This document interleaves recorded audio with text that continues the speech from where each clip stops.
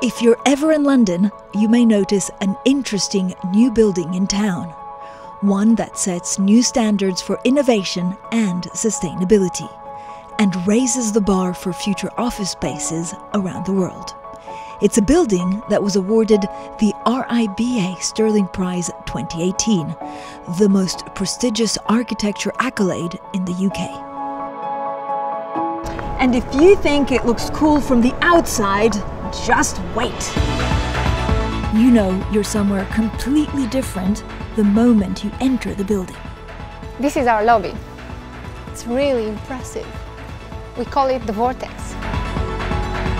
At the center of the Vortex is the first of a number of artworks that are integrated into the building. Lifts take us directly to the pantry. The scenic lifts are made completely of glass, giving uninterrupted views through the building and of the city. Arriving at level 6. For me, the pantry is the heart of the building. And that's not just because it's bursting with healthy food and snacks. The space was engineered to make the most of the amazing view of St. Paul's Cathedral. The pantry is more than just a canteen, and the ramp is way more than a staircase. They are the places we meet, where we can stop, chat, dare I say it, connect. This sculptural walkway brings people together. It symbolizes the dynamism of Bloomberg's culture. Technology is also at the heart of our culture and is implemented throughout the building. A wayfinding app helps employees navigate the massive floor plan. I love how open our workspace is. You can look right across the floors and see everyone that you work with. Hey, Julian. Hi, Jack. In most offices, there's one large central core for structural support and to house services such as stairs, lifts, and bathrooms. But in this building, in fact 2 buildings joined by walkways, there are multiple smaller cores pushed right back to the perimeter.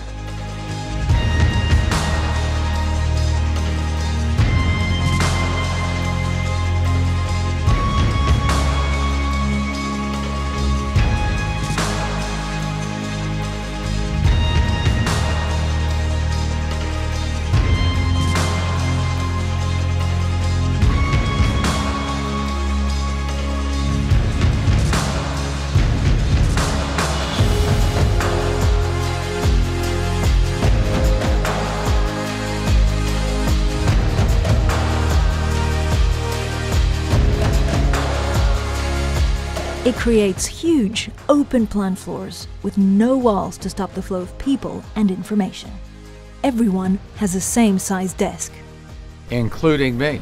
Flexibility and collaboration are the hallmarks of the way we work. All desks have a standing mode for comfort, and file cabinets double as seats, making it easy for colleagues and visitors to collaborate. The desks were designed around the central tables to encourage team collaboration. Then we have these mobile pods. There's no need to book them, another great option for spontaneous team meetings. They're designed to be super flexible. We can move them as we need. This is why the walls don't reach the ceiling. And by the way, our ceilings are more than just decoration. These panels are the first of their kind. They simultaneously cool and light the building while also absorbing sound. They're just one of the innovations in this building that is going to transform sustainable office design. Rainwater capture, grey water recycling, and vacuum flush toilets help reduce water use by 73%. We generate our own power. The heat from this process is repurposed to warm the office in winter and cool it in summer.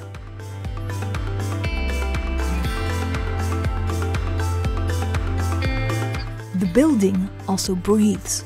The bronze fins open to let fresh air in. It's drawn up through the building and out the atrium roof. And it's not just fresh air invigorating the workspace. There are works of art integrated into the building by some of the world's most celebrated contemporary artists.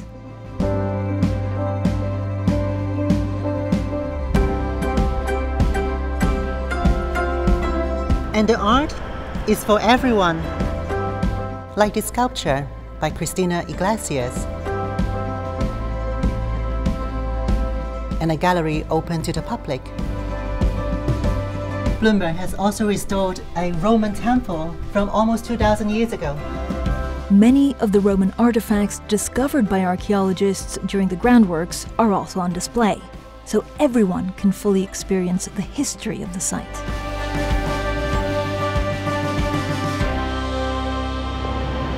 Talking about history, the Bloomberg Arcade follows the trail of a historic Roman road. It's also where we like to get lunch. It's full of awesome restaurants. There's really something for everyone. A new destination, the Bloomberg Arcade gives opportunities to small businesses, inside and outside of office hours. With 55% of the ground floor given over to public use, including new access to bank station within the Bloomberg building, it's all about being a part of the community where we work. The building is stunning, and it also respects its historic neighbors, like this 17th century church, Sir Christopher Wren's masterpiece, St. Stephen Walburg.